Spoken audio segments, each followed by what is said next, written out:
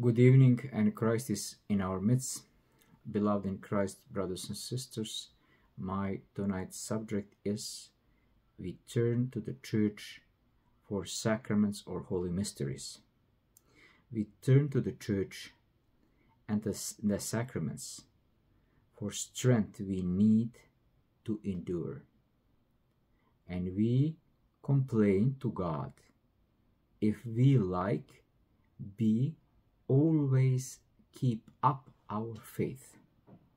God did not forsake David, even though the things seemed bad, he wrote in Psalm 22.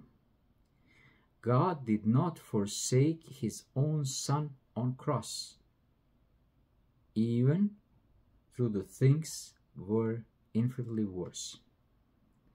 God will not forsake us either. The times are hard, but they are not worth considering when we compare them to the glory waiting for us. We will endure. God will give us strength, and we will rejoice knowing that we suffer with Christ for a very short time, so that we can be with Christ in glory forever.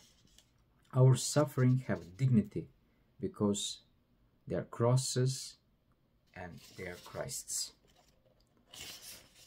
Let us always have hope, and let us never give up, because Christ is in our midst.